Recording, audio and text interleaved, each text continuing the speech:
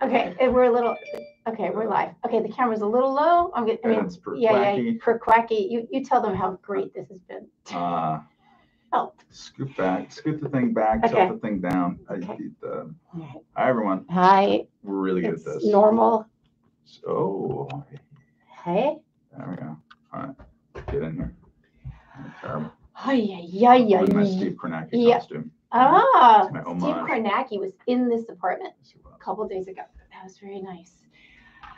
Matt. Are we on? Yeah, we're live. Someone mentioned something in the hello, chat. Hello, no, look, someone. Hello. Hello, thank you. It's Landry. Guys, I'm sorry we're a few minutes late. It's just, it's not my fault. Hi, it's Matt's fault. Wow, Matt Welch. I mean, we've been in the studio separately a lot. There's been a lot of recording in the studio, in case you don't know that.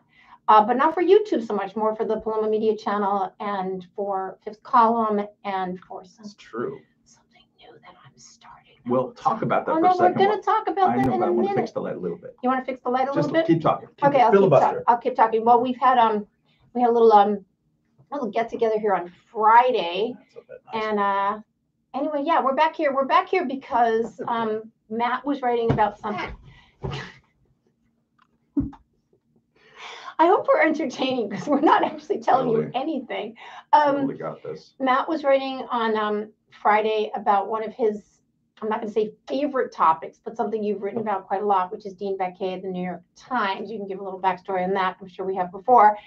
And then I was writing about it yesterday about the regime change at the New York Times and about Donald McNeil Jr., which I would say I probably wrote about, besides writing about maybe Portland, more than anything else last year. I think we did 5 podcasts about the Donald McNeil Jr. situation. It seems like overkill. Maybe 4. Yeah. And then I was in here with Batya Ungar-Sargon of Newsweek, and it's a big story. And as I wrote yesterday for Paloma Media, there are some things that are sort of internal kerfluffles, as Camille would say, sort of insider baseball that, journalists, we love to chew on it. But this was something actually much larger than that. This is not something that just journalists should be concerned about. I mean, if you're looking at the reason why we all love to talk about the New York Times, it's not necessarily because we want to be in there. Okay. I was in there recently. I think I've only done 1, maybe 2 things. Really? For the Times? Okay. Something about McCain. But catch up, dude. No, because it's been for all of our lives the paper that the rest of the journalism industry looks at, not just the paper, but the organization that they judge themselves by. And I've probably made the point before, but there's an oddity about that because the papers that pattern themselves after the New York Times tend to be, or especially in the older days, tend to be local monopolies, right? New York Times is in a very competitive newspaper environment. So an environment that still, after all the degradations, still has the New York Post, has Daily News, 2 tabloids. Newsday covers the outer boroughs, or at least Long Island. The Wall Street Journal covers business, and there's other types of publications. And so it's a niche publication in a really weird, idiosyncratic, one-of-a-kind town. So a pretty strange thing for the paper in Omaha, Nebraska to pattern itself around, or anywhere else. Because what does the New York Times cover? It covers sort of international news from a pretty kind of elite managerial class perspective, including one of my favorite kind of genres under Dean Baquet's editorship, and probably before it, certainly afterwards, is how to make their own consumers feel guilty about their consumer choices. So the nail salon story, which reason Jim Epstein just threw all kinds of holes into by re-reporting it. But basically the idea was that these, the places where you go to get nail salons, they're being terrible to immigrants. And so it's basically, slaves that are being held in a room in the back, eating out of the same rice cooker. Which didn't hold up at all. No. And there's another series about Amazon workers, which was better sourced than all of that, but still was kind of contentious. But anyways, all these papers patted themselves after it. So when the Donald McNeil story, which, to remind people, he was the pandemic COVID reporter who was bounced out 2 years after already having an incident that happened outside of the newsroom, adjudicated within the newsroom, but then it was leaked out to the Daily Beast, which specializes in this type of the fire starters. That's what I called those, the reporters. I was going to do a piece about it, but I never did, about those 2 guys, Lachlan somebody and somebody. Yeah, I called them Luckland's okay. Yeah. Maxwell Tanny. Maxwell Tanny, that's the one. Yeah, they were, I don't know if they're still doing it. I've actually read some good pieces by them. But in this particular instance, they took basically 2-year-old information that was delivered from someone within the paper. I don't know who it was. There were rumors about who it was. I'm sure it was more than one person. So it's basically 2-year-old information delivered third hand, something that had already been adjudicated within the paper. And they brought it to the Daily Beast, who basically set a fire and accused in the headline this Donald McNeil Jr., who was the star lead COVID reporter, had been in the paper for 45 years. They called him a racist, saying that he used a racist slur. And the reason why this becomes interesting is that he didn't. No, he didn't. It was the difference between use and mention. And in journalism, we do mentions all the time. That's right. Nancy said the word X. Yes. And if Nancy's a newsmaker, that is itself of interest, even if the word X is something terrible. It's a mean slur about a person. Me reporting that is not itself a slur. And in this case, which wasn't even in the paper, which, by the way, has used that slur in question. And you used it the other day. I did. In reason. You're happy about that, aren't you? Well, no, Neil's happy about that. I am, because I think I agree with Camille, and I agree. Katie Herzog talked about this once. It's like you put these words in a bell jar, and you make sure that they're gathering more properties to destroy people. Because even if you think the word, you thought it once 17 years ago, that's it. You're done. People will find a reason to do that. So how do you do that? You add sunshine to it. First of all, I've never used the word in my life, no interest in using it.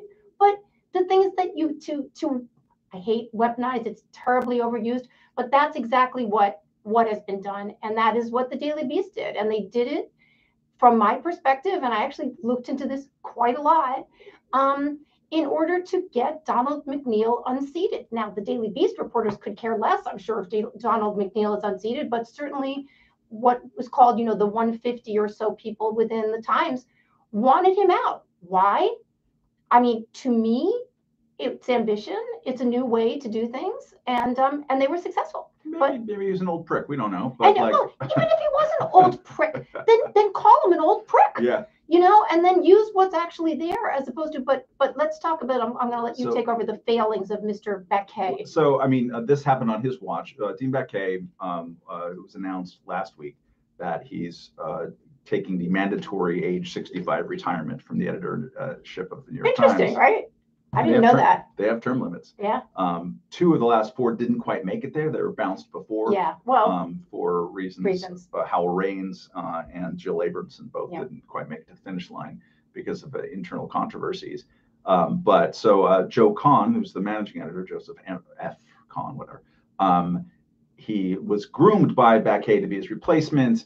And I think it's fascinating because he's going to be a continuation in the managerial kind of handoff, but he doesn't have Dean Baquet's political moxie.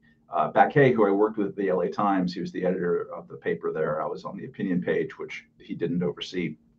But he has always been, everyone has known him, like even at the LA Times back then, it was, he's going to be the editor-in-chief of the New York Times someday. Like, we knew his trajectory. He comes from the Times-Picayune in New Orleans. Very good investigative reporter, did great stuff in Chicago as well. I didn't know that. Just today, as a matter of fact, it was announced what his next act is going to be. It's going to be to create an investigative journalism fellowship thingy at the New York Times, and that will hopefully be used to seed stories at local newspapers and regional newspapers, which sounds great. It sounds like an actual perfect thing for Dean Baquet to do. In the context of New York Times, it was very interesting to see how many people, smart media reporters like Jack Schaefer at Politico and Sean McCreesh, I believe, at the New York Magazine, referred to Baquet just kind of casually as a politician. Yeah. I remember you saying that. Which is not usually our fondest term as journalists. And then you said Kahn does not have that. He doesn't have that kind of slickness or gloss or whatever. So Baquet is always. We live in a moment where there's this category of editors, right? I would put Dean Baquet at the New York Times, Marty Barron at the Washington Post, who just left a few months back, Jeffrey Goldberg at the Atlantic, and I'm leaving out one other, David Remnick at the New Yorker. What have they all experienced? They're all roughly around age 60, 65 in that era, all of them have had the newsroom revolt. They've all had the all staff on deck meeting to talk about why this idea or publication, columnist, or person that we were even going to feature at a conference, in the case of the New Yorker, they were going to interview Steve Bannon. Right. And why that was terrible because these people are racist and we shouldn't platform them. And all of them, to various degrees, caved underneath this. And the people who Marty Barron just dipped. He dipped. He's just like, okay. I've had enough. No, there's it's a fascinating. Barry Weiss, when she left the New York Times opinion page a couple of years ago, she sent a scorched earth memo. I'm gonna actually put some show notes in here later to like pieces I've written and Barry's and all that stuff. Anyway, carry on. In which she said that there's a generation gap between younger staffers. In fact, she's part of that generation. Right. She has old prick ideas. Yeah. Apparently, I say that with fondness. And the younger people are more likely to talk about that they're experiencing injury by words or deeds done at the paper, and who see journalism as more of an issue where we need to use moral clarity instead of traditional ideas of sort of fairness and not objectivity, but a sense of balance. And so these younger people who are really heavily on social media and they're heavy on Slack internally have much different ideas than the old dudes like Dean Baquet and otherwise. And when she said this 2 years ago, what happened? She was roundly denounced in public. This is, in fact, she had made this claim before she left.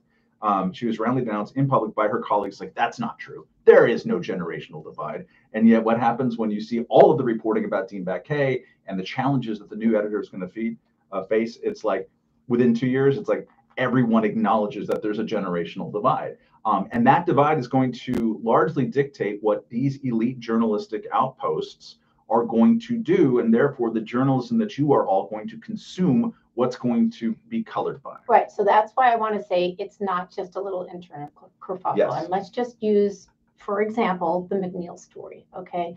So I know that we're older, part of the older generation, and maybe we're schooled in a different way, but the way I understand journalism to work is you go get the best information you can, you check it, you stitch it together in a way that, tells the story in a way that is going to inform the reader. And then, if you get something wrong, you fix it. And then you keep, writing stories as they go along. Well, when you instead cherry pick information and make sure to make it as inflammatory as possible because you have a mission, that is what happened at the Times. And that is what Dean Baquet caved to. And of course, the money line is we do not accept racist language no matter what the context. Is that what it was? It was. I'm mashing it up a little. But okay, so you've now just had someone that says that the arguably intent doesn't matter. Intent doesn't matter. The most successful newspaper in the world has just said intent doesn't matter. Of language. Okay, so what are you fucking doing? Are you making cream puffs over there? Or are you working with language?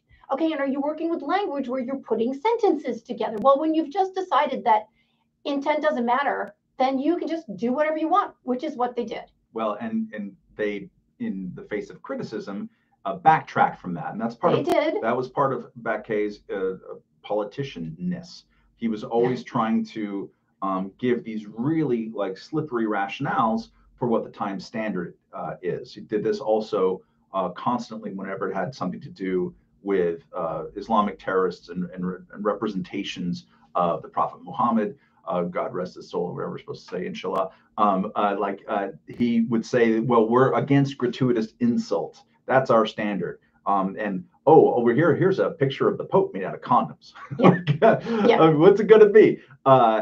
He would always invent a new standard, and he did that with the intent language. What the standard actually is how much the person in charge is going to be scared of the internal newsroom mob that day. And that's a weird, scary standard. And you think? We know quite a few people who work at the Times and are conversant with them, even in the parasocial way. And there's a large number of people who work there who aren't as loud as the generation underneath them who are constantly agitating, and that is fascinating. And who is going to win that is it's up in the air. What I find interesting is that Joe Kahn has a very interesting pedigree. He's rich.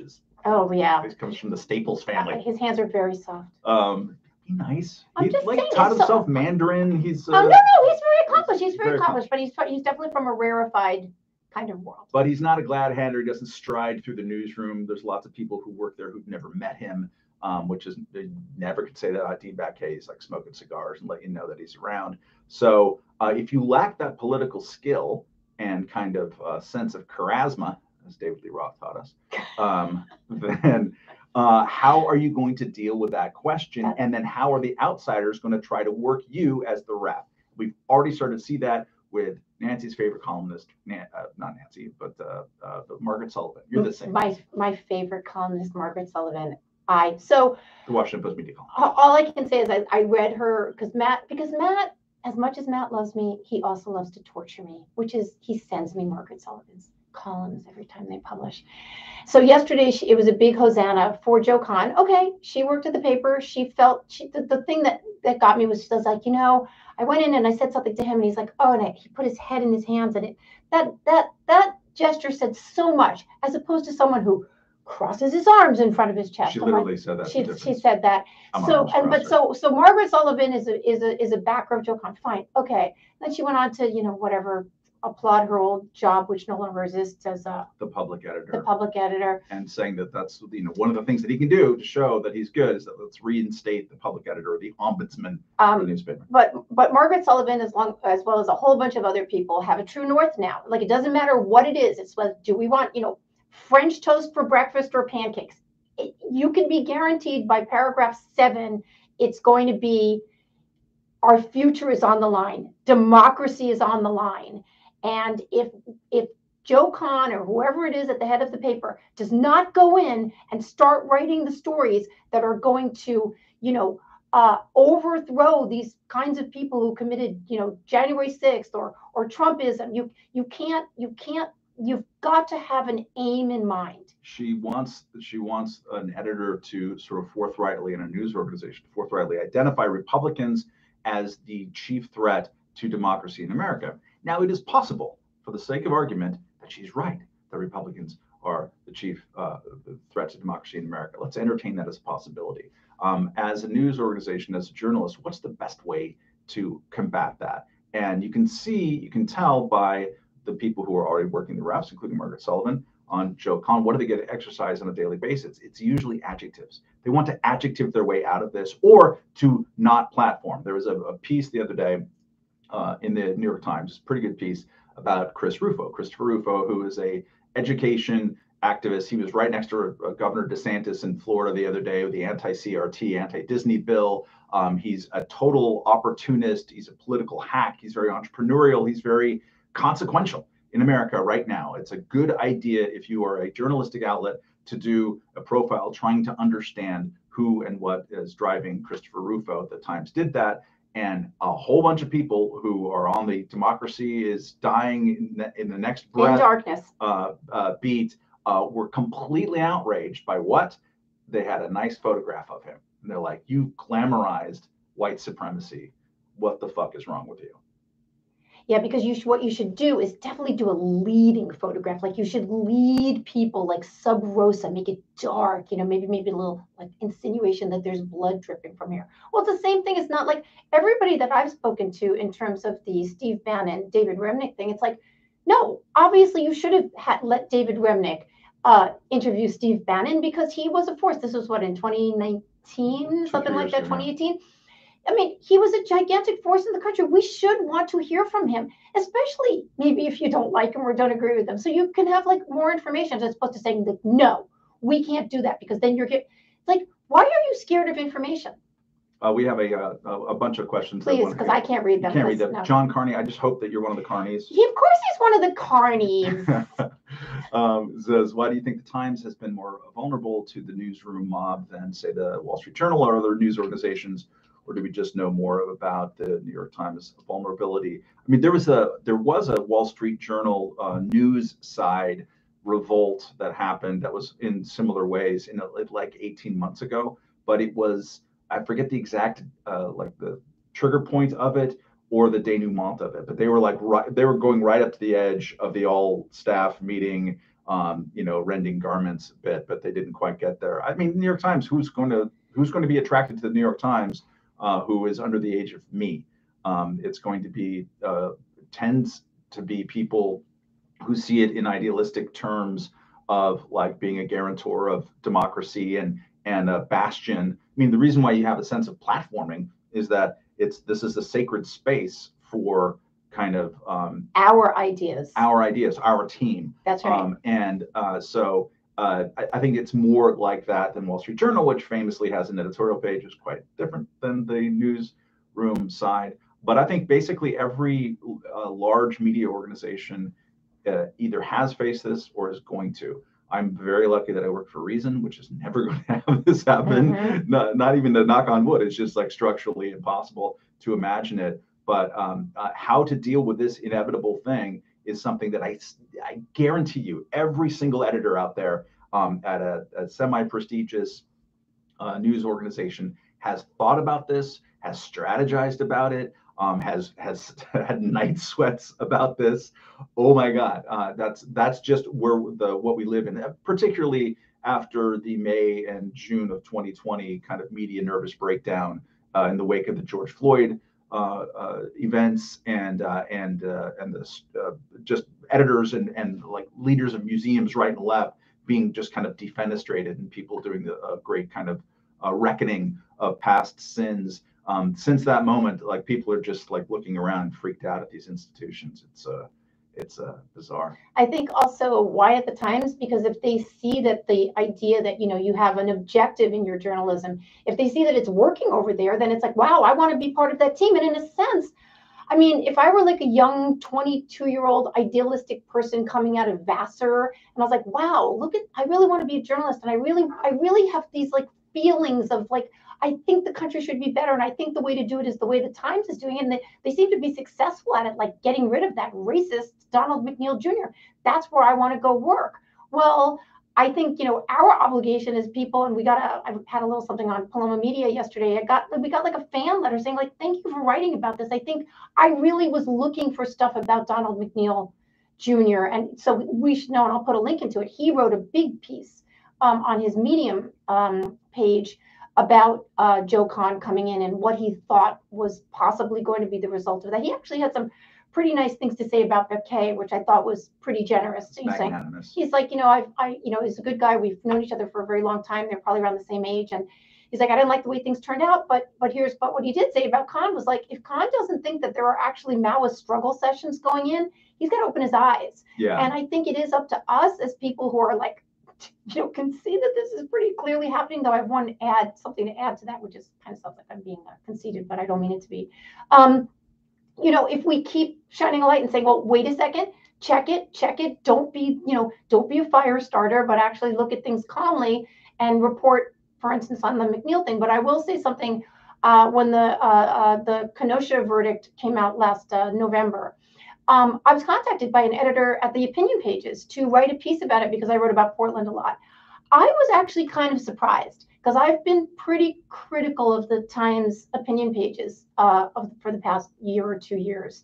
And especially they were definitely not writing about Portland the way I was, but they contacted me and ran it. And I thought, well, that shows you that actually they are going to be willing to, have other voices in the room about extremely hot issues. So I give them some credit. Like maybe there's more room for that too. McNeil's point about the struggle sessions, Maoist struggle sessions, because there's a quote in the New York Magazine profile of Joe Kahn where you can see he's trying to respond to sensitive criticisms and he hasn't quite found the perfect language to straddle in the way that Dean Baquet famously did. But he's like, I don't think we have struggle sessions. Well, what the Times has done with Donald McNeil Jr., with Andy Mills, their podcaster, who they kicked out of the door at the same time, is kind of part of the same thing.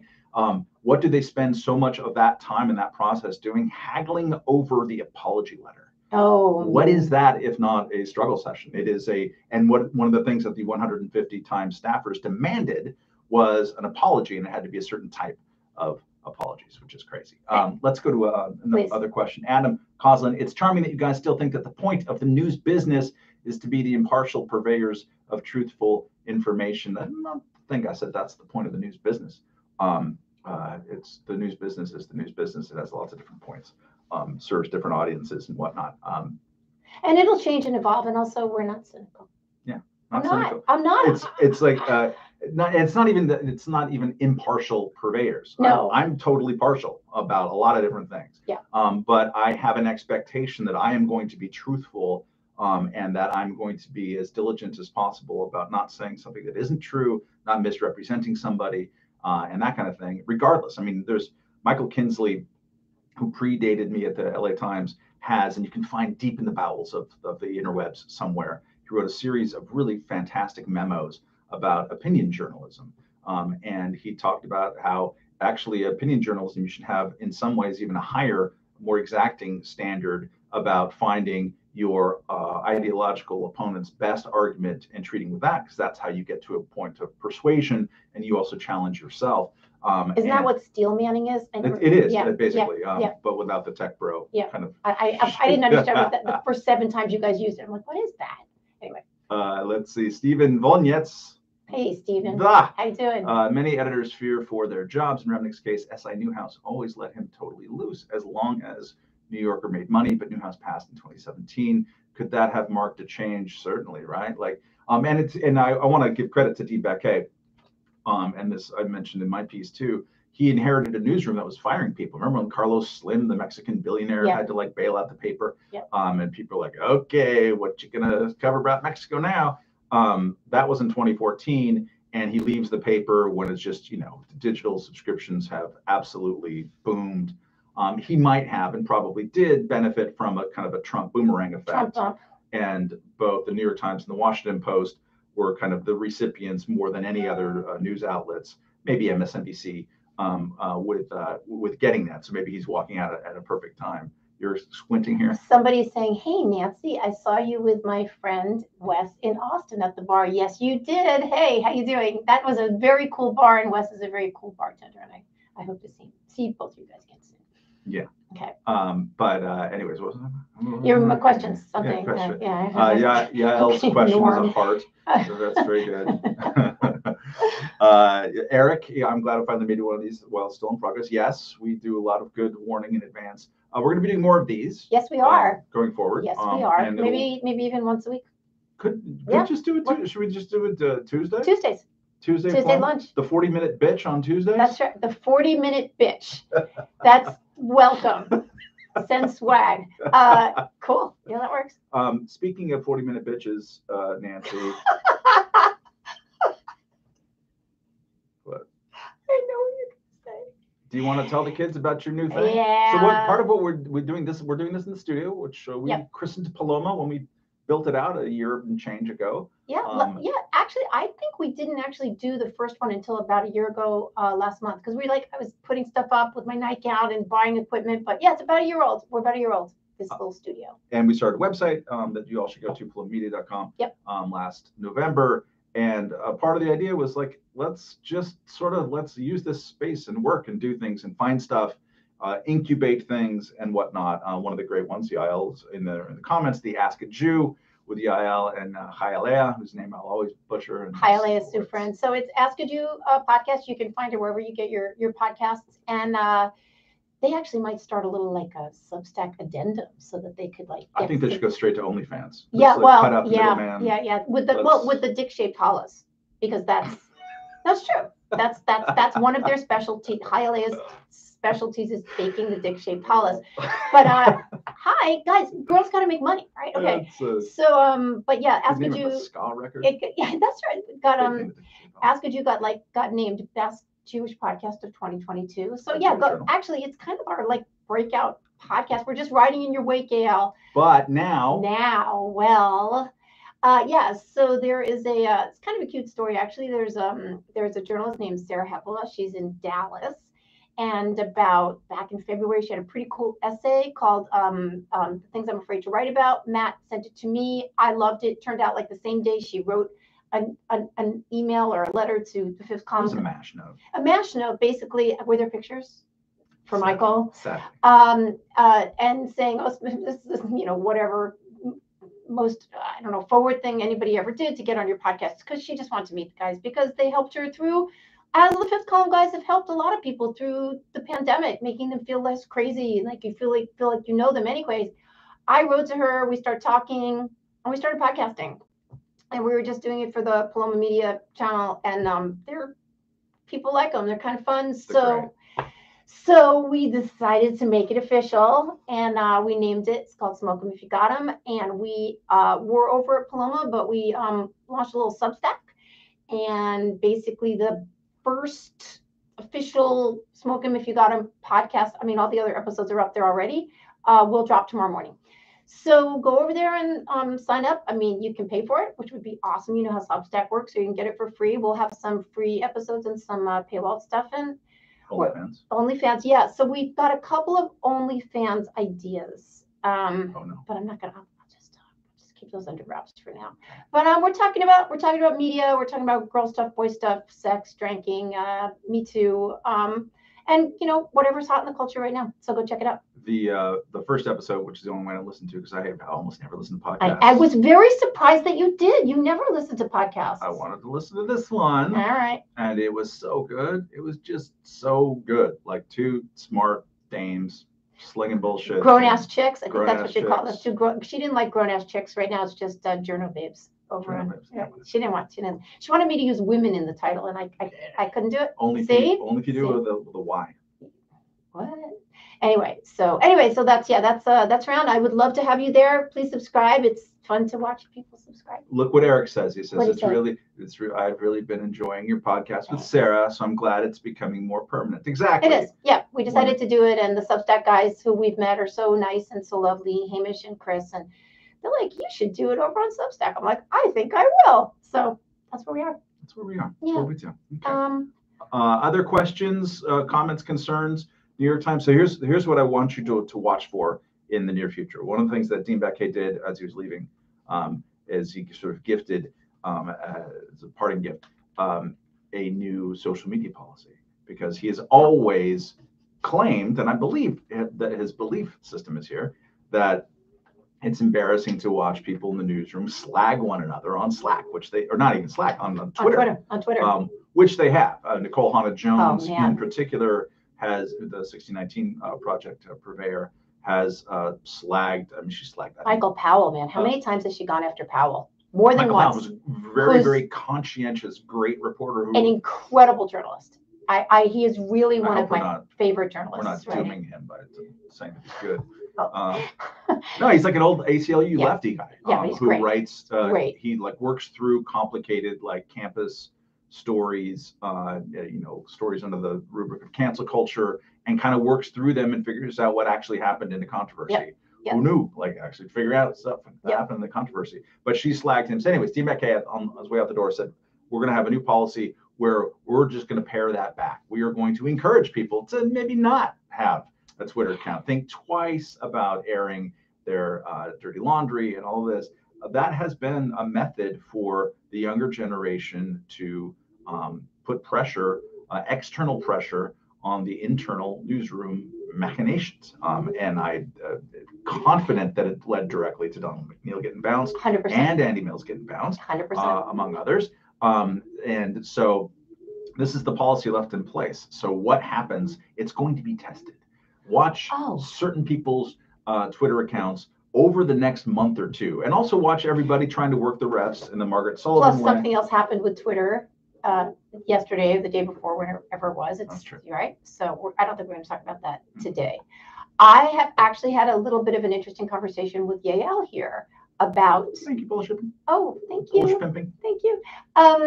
About that policy. So look, you have certain arrows in your quiver. I never know if it's quivers in your arrows in your quiver. You have some arrows in your quiver, and one of the things that has worked is, for instance, the 150 activist reporters at the Times feeding information to the Daily Beast, or if that happened and whatever, and then seeing their campaign mount and seeing them knock people down. Like, oh wow, it works, dude! My arrow flies so straight and true.